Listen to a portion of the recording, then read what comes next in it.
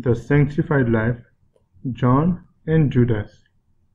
An instructive lesson may be drawn from the striking contrast between the character of John and that of Judas. John was a living illustration of sanctification. On the other hand, Judas possessed a form of godliness, while his character was more satanic than divine.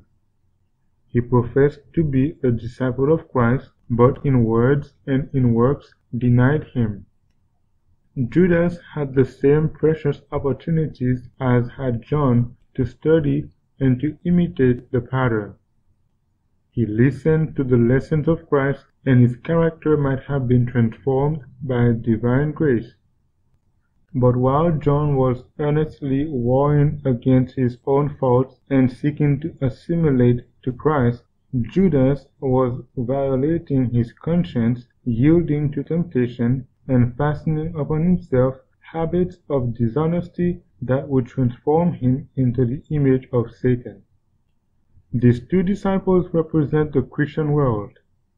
All profess to be Christ followers, but while one class walk in humility and meekness, learning of Jesus, the other show that they are not doers of the word, but hearers only. One class are sanctified through the truth, the other know nothing of the transforming power of divine grace.